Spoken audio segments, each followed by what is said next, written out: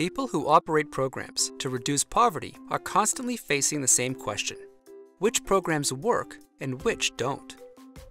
At JPAL North America, we work with academic researchers and partner organizations to break these big issues down into specific, testable questions, such as, does expanding health insurance improve health outcomes?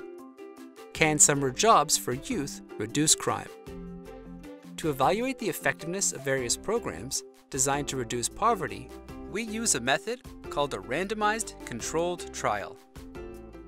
Measuring social programs is complicated.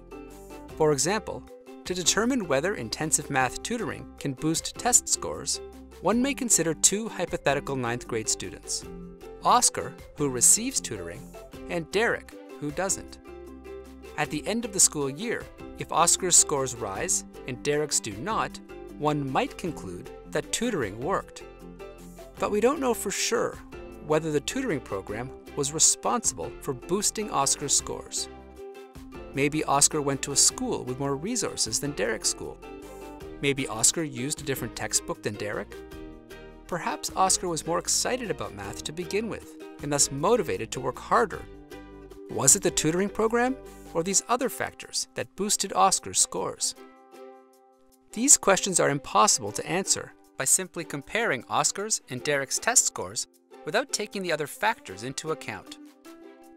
This is why we use a randomized controlled trial. It allows us to isolate the specific impact of the tutoring program. 3 JPAL affiliates evaluated an intensive math tutoring program like the one we've described using an RCT.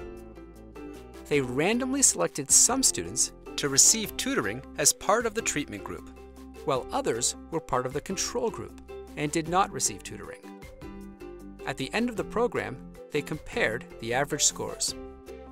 When students are randomly assigned to be in either the treatment or control group, 2 groups are created that, prior to the program, are the same on average across several metrics, including level of school resources, motivation, teacher quality, and previous test scores.